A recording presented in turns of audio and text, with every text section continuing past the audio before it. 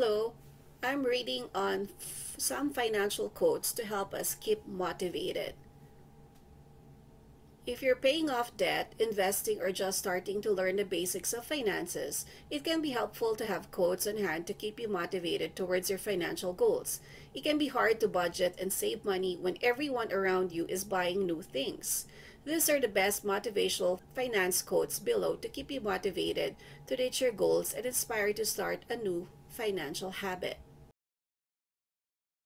Number 1. An investment in knowledge pays the best. That's from Benjamin Franklin. Number 2, you must gain control over your money or the lack of it will forever control you. That's from Dave Ramsey. Number 3, it's not how much money you make, but how much money you keep, how hard it works for you, and how many generations you keep it for. That's from Robert Kiyosaki. Number 4, earning a lot of money is not the key to prosperity. How you handle it is. That's from Dave Ramsey.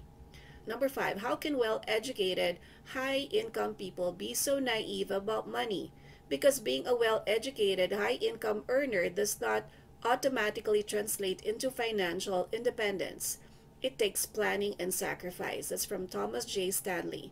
Number 6, a budget is people telling their money where to go instead of wondering where it went. That's from Dave Ramsey. Number 7, how we behave toward our money, how we treat our money speaks volumes about how we perceive and value ourselves.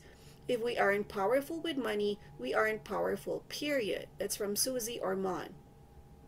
Number 8, you must gain control over your money or the lack of it will forever control you. That's from Dave Ramsey.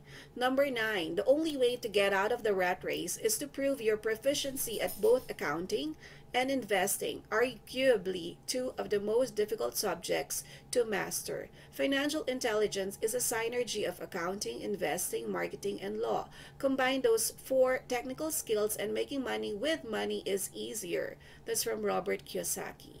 And last but not the least, give a woman $1 and she can put it to good use. Teach her about how money really works and she can change the world.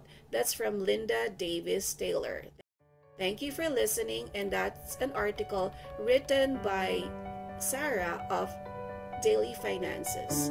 Thank you and God bless.